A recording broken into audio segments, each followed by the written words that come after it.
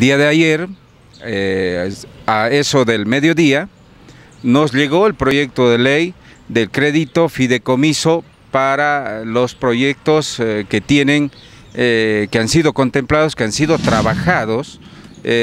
con la gente de la Gobernación, el Ministerio de Planificación y las subgobernaciones. También en horas de la tarde, a primera hora, hemos derivado ya a la comisión respectiva. Espero que la comisión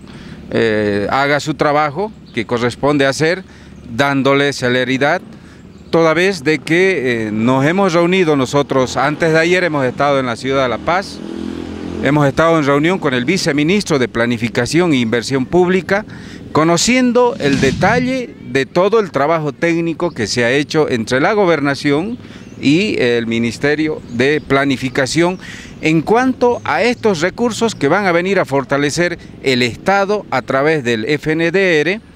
a los proyectos que tienen proyectos cerrados y que tienen planillas pendientes para cerrar. Esa es la finalidad, ese es el fondo. Primeramente se hablaba la Gobernación de 700 millones, luego se ha reducido a 400 millones y ahora ya se apunta a 3 paquetes. El primer paquete es de 99 millones de bolivianos, que es lo que nos han hecho llegar la Gobernación, y posteriormente a este primer paquete que ha sido ya consensuado, trabajado con los subgobernadores, la Gobernación, el Ministerio de Planificación,